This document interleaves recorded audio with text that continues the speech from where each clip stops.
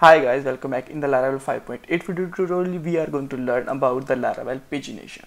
So first of all, I'm going to show you what points we have to do in this video. We have to first of all make the controller, router, view, and after that we have to get the data from the database and we will pass it to the view and make the pagination.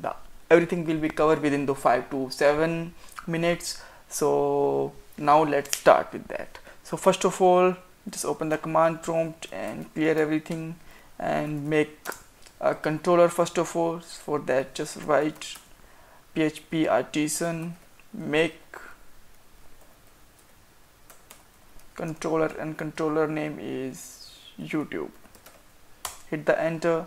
Okay, so we got a YouTube function here, so just write a function here inside the controller and function name is index,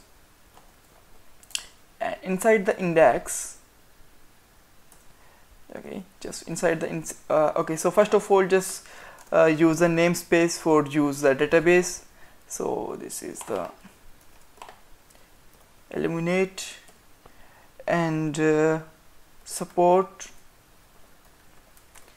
and facets.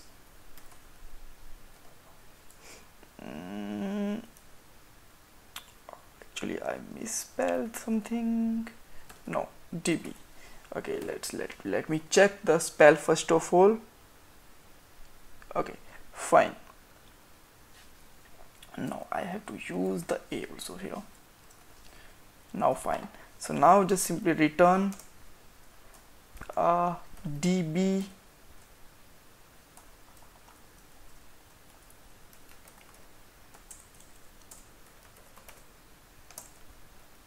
scope resolution method and write the table name is this is my table name. If you want to see in the users database, this is the table name, and here you can see that we have the 10 records.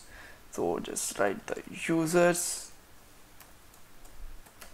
get. Alright, and now just open the web.php and here just make a route for this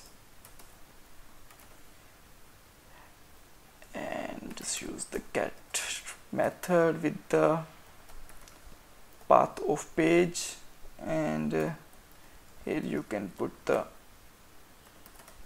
your controller name @ your function name.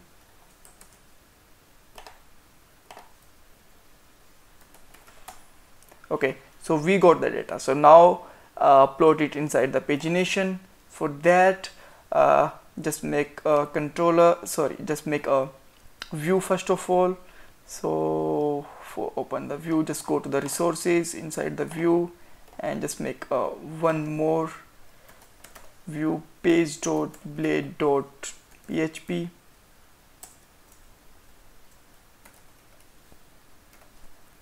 Okay, just give me a second.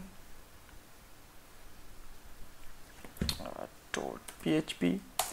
Okay, so now just check we are achievable or here or not.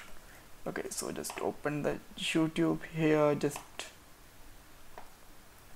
take variable with the name of data and inside the return just write view, and the view just write the view name. As the second parameter make an array with the name of data or anything else and pass the data as in key.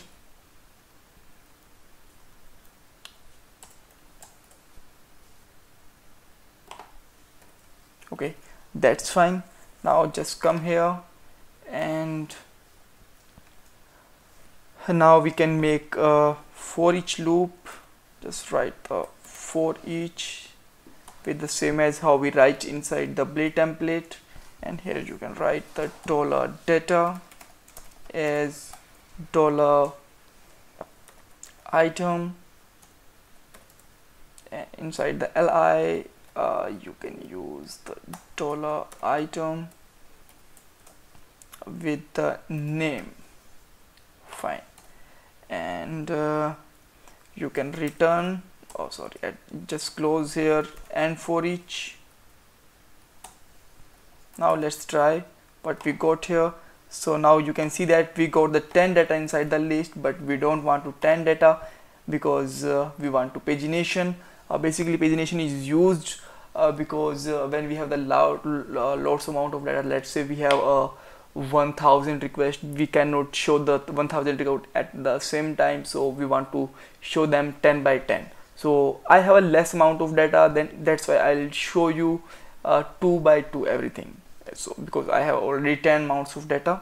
Okay, so for that, just write here, just remove the get here, and you can just write the paginate and pass the data how much you want to get. Let's say I want to just get the 5, and just let's check. I got the 5 here. If I just want to get the 2, then there is a 2. But how we can go the next side? For that you have to just write one more thing. So you can just write a span here, and inside the span just write you can simply write here $data